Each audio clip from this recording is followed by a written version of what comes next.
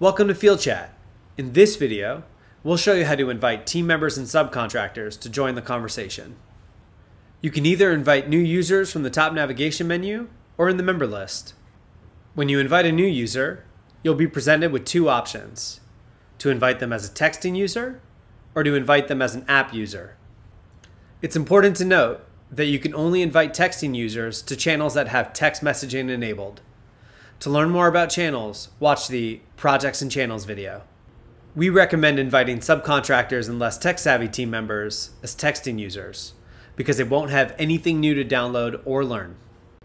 On the flip side, we recommend inviting team members like foremen and superintendents as app users because they'll have more visibility over the messages, activities, photos, and files shared within FieldChat. It's important to note that texting users can only see messages on a going forward basis, and app users can see message history in the channels they've been invited to. App users can also be channel admins. Texting users cannot. Let's start by inviting a texting user. When inviting new users, you'll want to include their first and last name, cell phone number, job title, and company name. FieldChat will auto-generate a username. That said, you can customize it here if you'd like. Once you've entered all their information, you can select the channels you'd like to invite them to, and you can send them a welcome message by text. We highly recommend using this feature because it allows you to let them know what is expected from them on a going forward basis. For example, my welcome message here is, "Hi, we're going to use FieldChat on our 234 Procore Avenue job site. You've been invited to the electrical channel. Please use this phone number on a going forward basis to ask questions or provide updates. Respond to this message to let me know you're in. Thanks."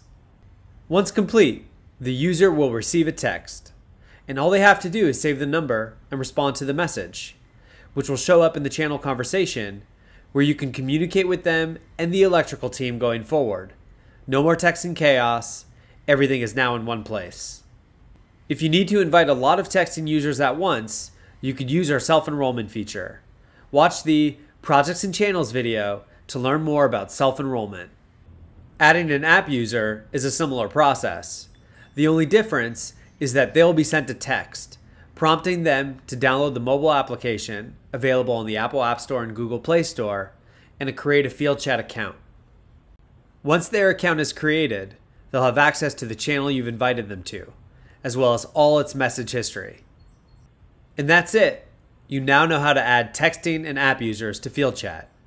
To learn more, visit fieldchat.com/support.